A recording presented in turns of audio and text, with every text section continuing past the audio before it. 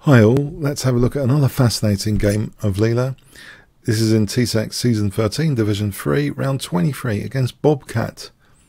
C4, the opening moves, knight f6, knight c3, e6 are given to both.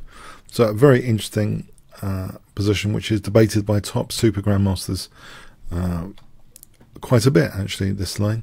E4 was played here, d5, e5, d4.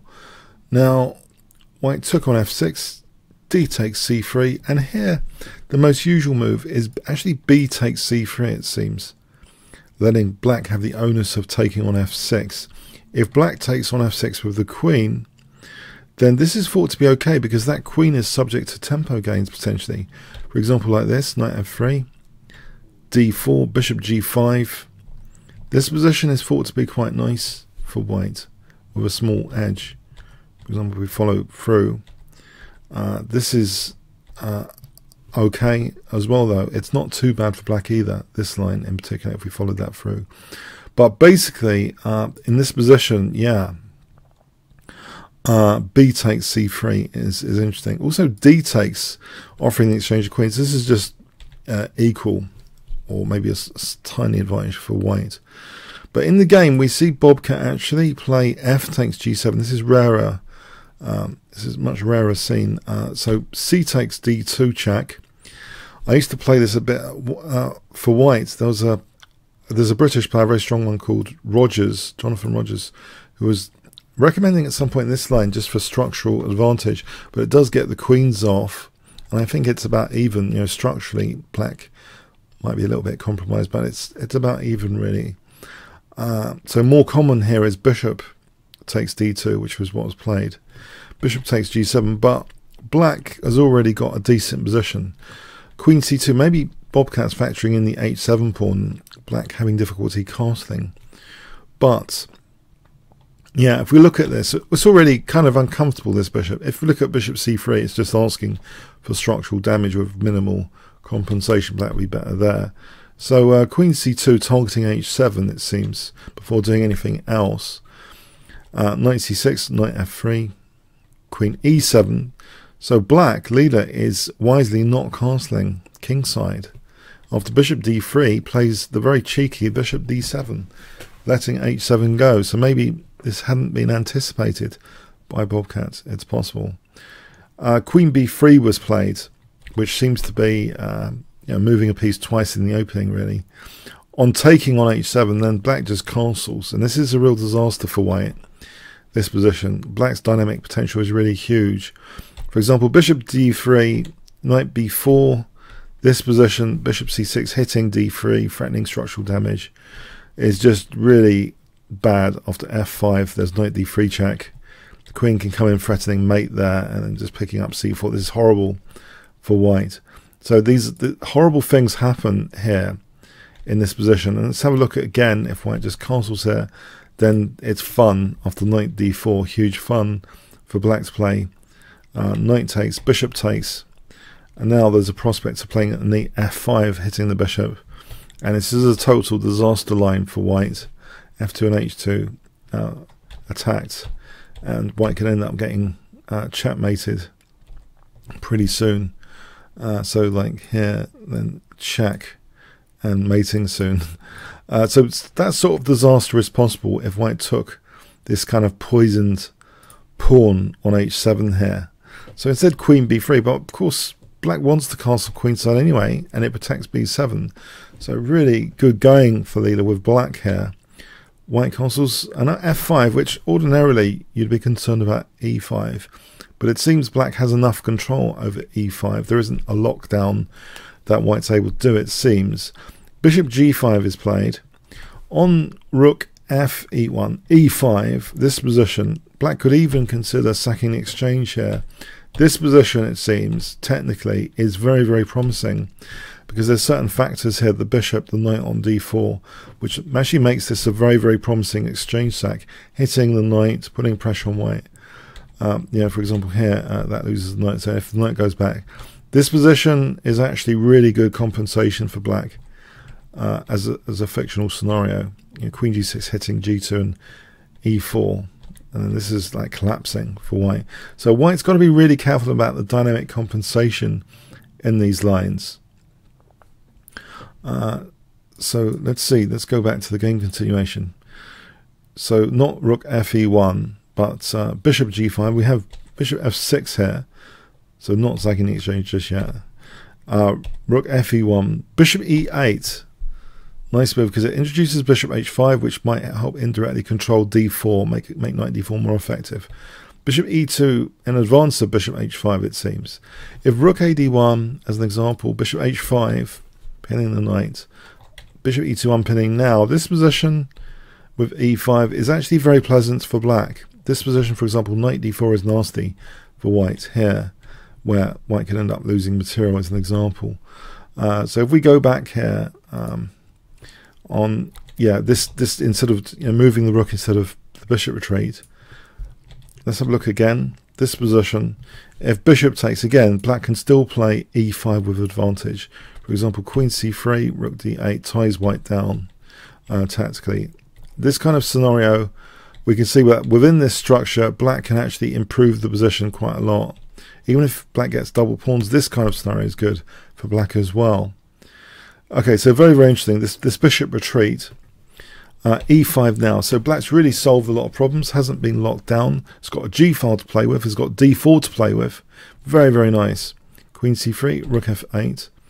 So that kind of unpins the pawn. The queen's just pinned that pawn to the queen, protecting the queen. Rook ad1, bishop h5 connecting the rooks.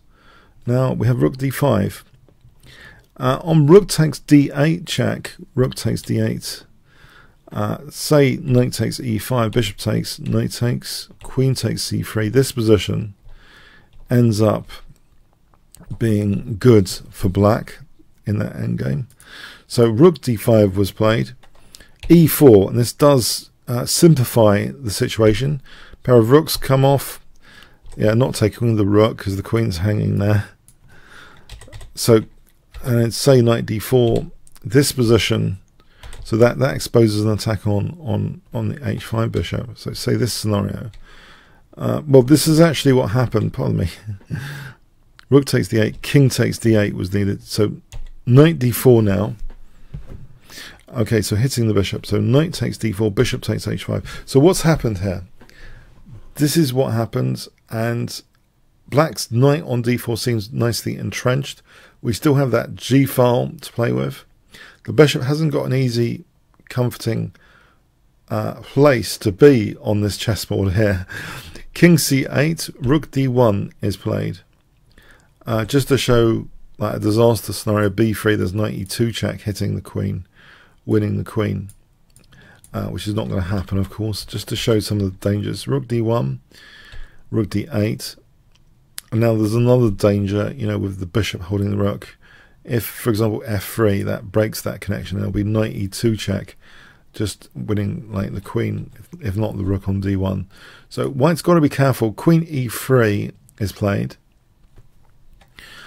So we have c5 holding that knight tighter. Queen a3, queen b6, king h1, rook d7, h3, a5 locking down, it seems, on the queen side. This bishop is trying to find a home and finds b5, which is not the greatest place in the world, because it means it can trigger black to simplify further into an endgame at a convenient moment, which maybe it's really good for Leela, because Leela can quite quickly assess endgames. And here we see king b8, which is quite a nifty move in relation to the bishop, as we're about to see. Queen g3, queen h6, queen e5.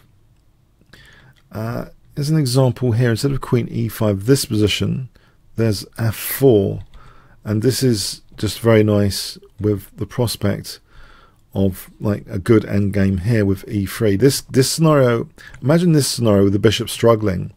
Black can actually make progress here. I'll show you as an example. Check, and the rook can come over to d2, and that'll be absolutely winning. The bishop could be a spectator piece in some of these endgames. So that's the thing to note there. So queen e5, queen h5, hitting the rook. The rook moves. Queen h4, hitting f2. The rook protects f2, queen e7, offering exchange of queens. That's rejected. Because, as I say, these endings here with this bishop favour black.